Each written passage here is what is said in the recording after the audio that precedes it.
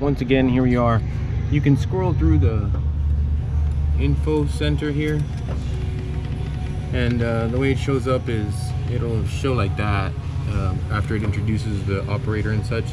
Go to settings, go to service, and you have diagnostics you can put on there.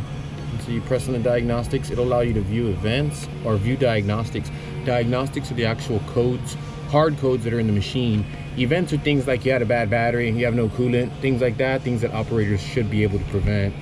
So we're going into diagnostics and we're viewing active. We have no active diagnostics. A moment ago it did show active, so we're going to view the logged.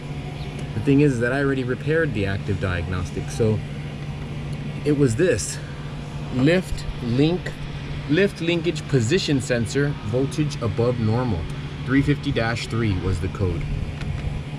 The other is an older event, I believe, loader bucket increment sensor voltage, which is, that's something we're not going to pay attention to right now. That wasn't a hard code, that was an active event. So what we did was, this linkage lift sensor is actually on the arms of the machine.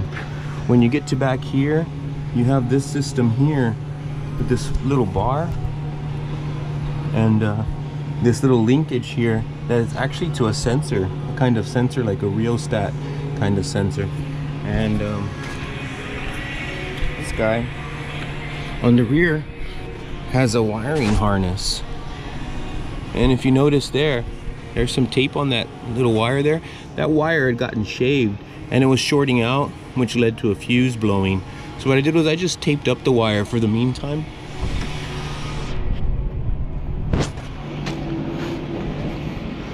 Went back to the cat fuse panel, and for the sensors themselves, it's actually this little guy here. Has a little wheel looking over ground kind of thing, and I changed him out, and because the fuse was blown from the wire touching metal, and that solved the problem.